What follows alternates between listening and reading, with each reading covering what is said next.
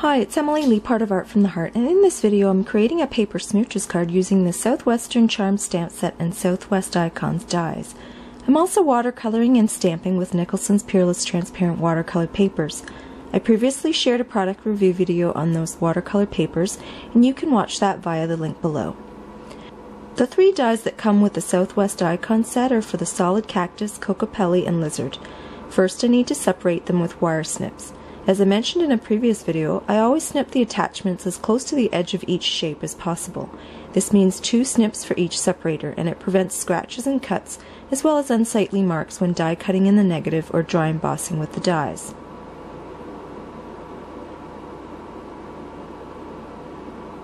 Since I'll be watercoloring, I'm going to die cut the lizard and the frame 1 die from Tim Holtz Distress watercolor cardstock.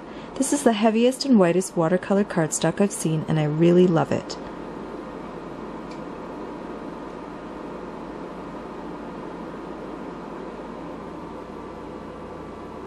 I'm using Ranger Archival ink in jet black to stamp the image and sentiment since this ink is waterproof. I love the sleepy eyes on the lizard. He can almost put me in a trance.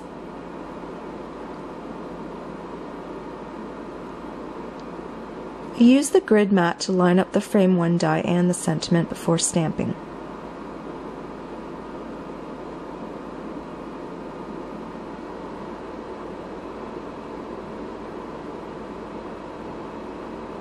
To choose colors for watercoloring the lizard, I'm using the color swatches I created in my previous video. I'm going to use Forget-Me-Not Blue, Peacock Blue, and Butterfly Wing Blue. I pick up alternating blues and add them to the lizard without worrying about blending or splotching. After all, he's supposed to be scaly and the cardstock is textured anyway.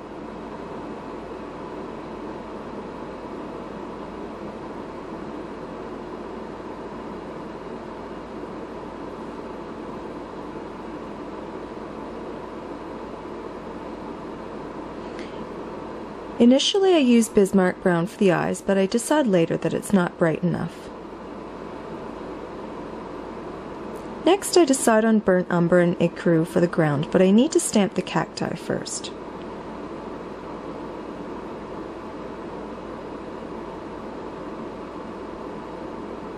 I want to use myrtle green, olive green, and mountain green for the cacti, but whether that's possible remains to be seen. I take my Ranger mister and spray the watercolor papers with water. I did not speed up the spraying and stamping time, so you can see just how quickly these sheets dry. It's really quite amazing, actually. Not all of the sheets dry at the same rate, and you can see that it's literally impossible to stamp with some of the ones that dry almost immediately. The cactus on the right was stamped with mountain green, and the one on the left is stamped in myrtle green.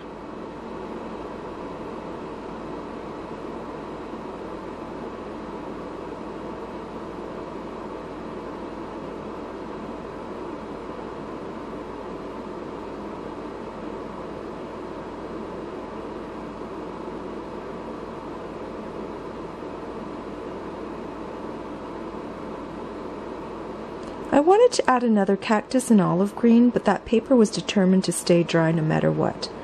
Either way, it was really fun to experiment with stamping on these watercolor papers. The 2 cacti provide enough scenery for the lizard, so I clean up and prepare to watercolor the ground around the trunks. Again, I've selected burnt umber and ecru for the dirt. I only have to apply a bit of color and then spread it out to create the illusion of depth.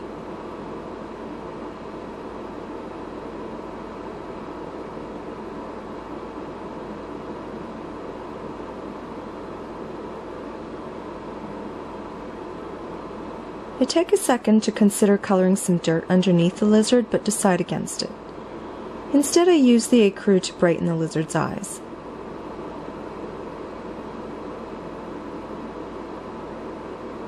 After that, I use mauve to color in the lizard's tongue.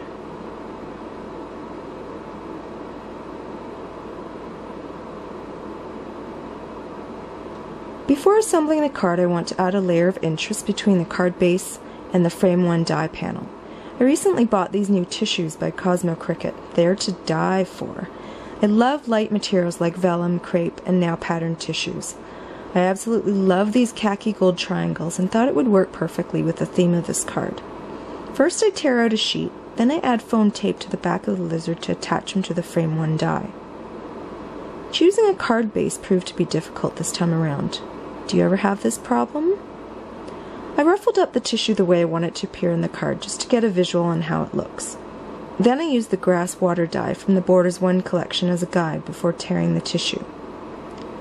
I trim off the excess while holding it against the card base so I know how much I need to reserve before tearing off the other side. This is where I decide that there's too much green and switch to a charcoal card base. This seemed too dark, so I tried 3 different gray bases before settling on the lightest one.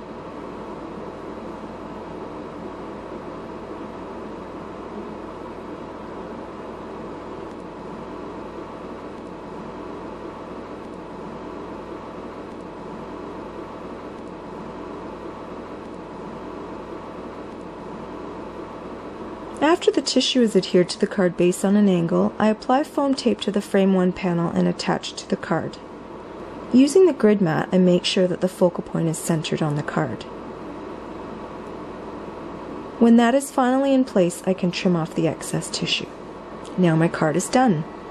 I did mention in the previous video post that there would be a giveaway. I'm celebrating 1,000 YouTube subscribers and, as a big thank you, I'm giving away the Posse Icons dies and tag stitch die along with gold sequins and pastel pencils.